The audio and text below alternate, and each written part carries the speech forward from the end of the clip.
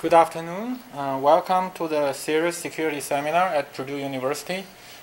Since today is the first lecture of this semester, I'll explain some basic rules. So for those of you who are taking this for credit, you need to sign up on a sign-up sheet each time, check your name.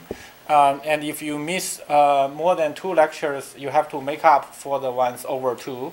You do that by watching the video online afterwards, and then send a 1-page description of the talk to me to prove that you have watched it.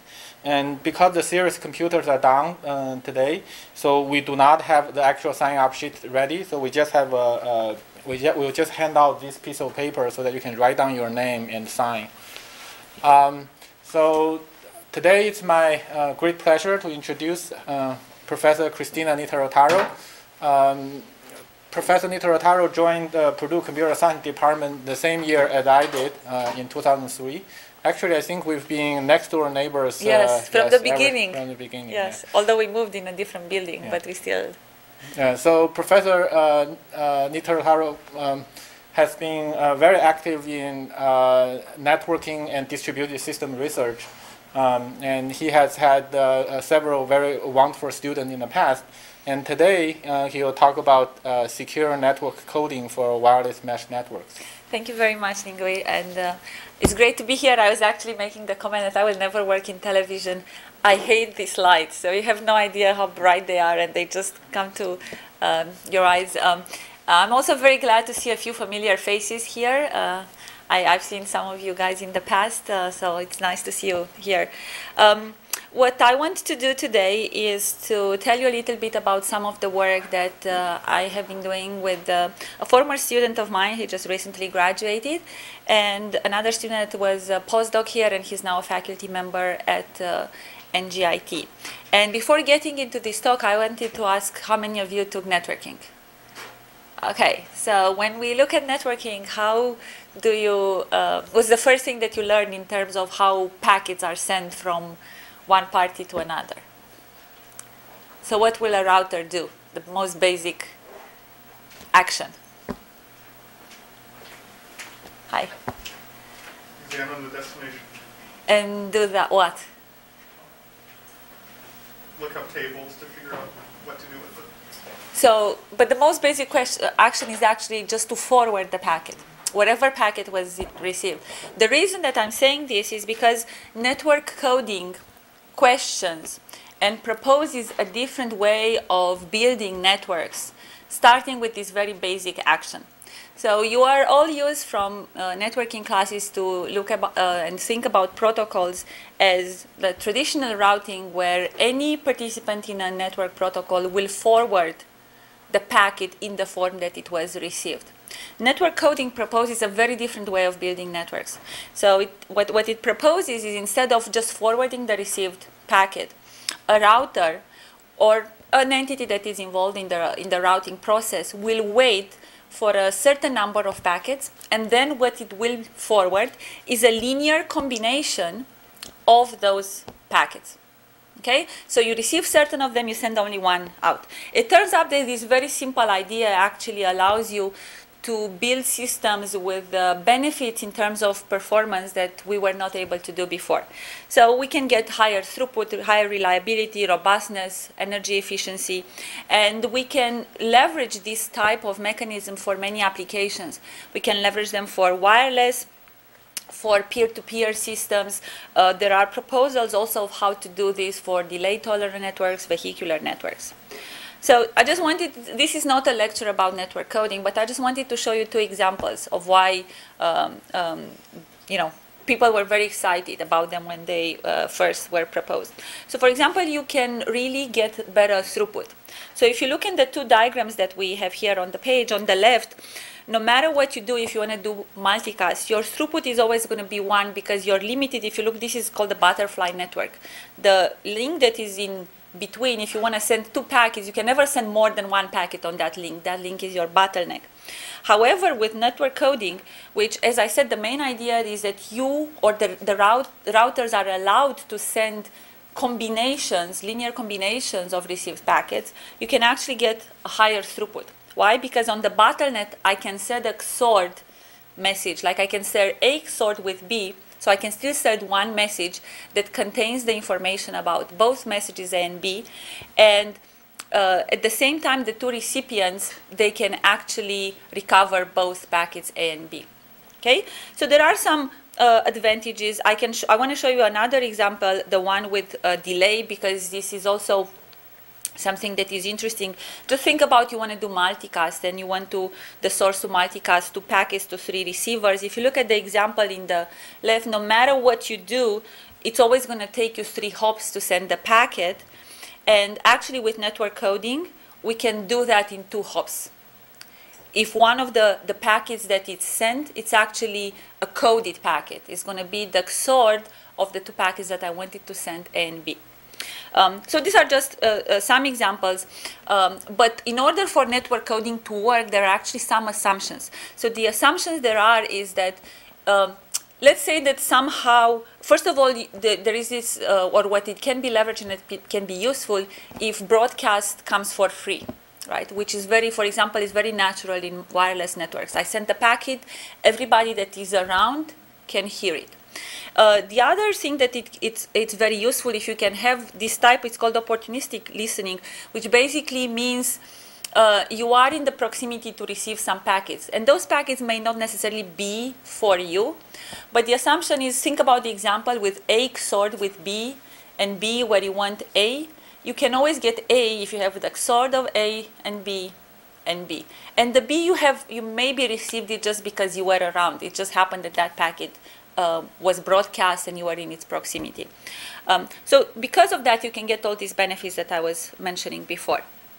Now going to how people thought about to apply network coding in the context of wireless networks, which they're really a very natural environment to try to build network systems using network coding. People thought about coding in 2 ways. You can code within the same flow or session, which means you have one source that has to send packets to multiple destinations. So you can code packets across this flow. Or you can cross packets, or we can code packets across multiple flows if you have multiple destinations in the system.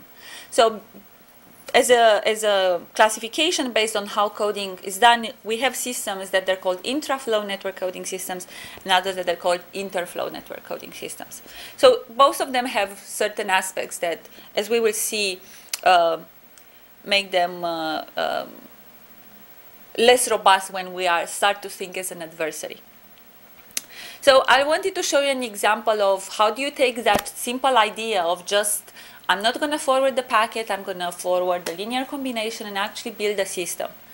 So for example, when we look at the intra-flow network coding system, the way systems like that work is that the packets that have to be sent by the source are divided in what they're called generations. So you can just think, I'm going to divide these packets in groups. One such group is called generation. And what happens is that the source is going to move from one generation to another. So when it wants to send a generation, the goal is for this set of packets to be received by the receivers. It's going to be a set of them. In this picture, we have only one of them. So how it works, the source is going to create coded packets based on these packets from the generation. Many systems, what they do a random linear combination of this. You just randomly generate coefficients and you create a linear combination of these plain packets. You obtain a coded packet. And then forwarder nodes, what they do, they will buffer the overhead coded packets. They may decide to create new coded packets. So again, we're going to have other linear combinations. And the reason why all this works is because if the receiver receives as many packets as the generation, how big the generation is, recovering the plain packets really comes down to solving a system with n unknowns, and we have n equations, we can solve it, the receivers can recover the packets. Okay? And once that happens, the receiver will tell the source, got the packets, move on to the next generation. It's not so complicated. Now in Intra-flow, it's slightly more complicated in the fact that because we have to mix now, or the system have now to mix packets across multiple sources, and then it's not always easy to decide when can you code. The reason is because not everybody has to receive all the packets as in the previous case. So there are some conditions that have to be met. One of them is this decodability condition. So in other words, in order to be able to decode, you will need to have the other packets that were part of the combination in order to create that. So this brings me to why I care about all this. I care about, not that I don't care about network coding, I think that they're very important, but I care about security, and if I'm an adversary, I always think about, okay, this is a new system. It looks like it's so good because it optimizes and it has all this great performance. How is it going to behave if some of the nodes, or if the system is placed in an adversarial environment, or maybe even some of the nodes don't behave correctly?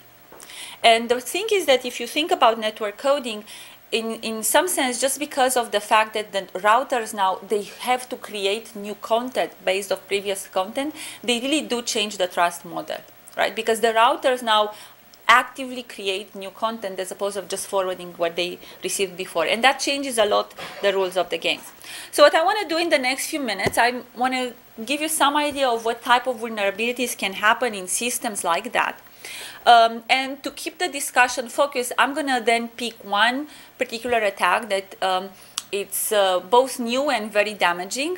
And I'm going to keep the discussion in the context of one class of network coding systems, which are the less complex one, the one where the coding happens within a flow. And I'm going to show you, some limitations of what some other people did, what worked, what didn't work, and I'm going to show you our solution and some experiments and what happened there. And just to keep things clear, when I talk about network coding, I mean network coding at the routing level. So the attacker is not messing up with the MAC. I assume that I can trust the MAC, and that the attacker will do things at the routing level, like eavesdropping, injection, modification, and all kind of other wireless specific attacks. But first, let's get even more in details. So I give you some idea of how you would do intra-flow with for example, with the generation. The reality is that in wireless, you cannot have all nodes starting now coding and sending at the same time because you have collisions. So you can end up with having higher error rates. So there are a little bit more complex things that you need to do. You need to be a little bit more careful if you want to design a system that works. So when you look at the intra-flow network coding, for example, components that need to be addressed and they are part of design of such system. One, and the most and doesn't look like from the beginning that you need it, but it's actually very important, is to select who nodes are going to code and at what rate. Rate is important. You cannot just start sending, because you're going to have collision. Then obviously we have the coding and decoding part, which is really the core of the system. And then we need this acknowledgement that will basically tell the source that now the source can move to the next generation. And also the inter-flow network coding has some components. We have to discover when can we code.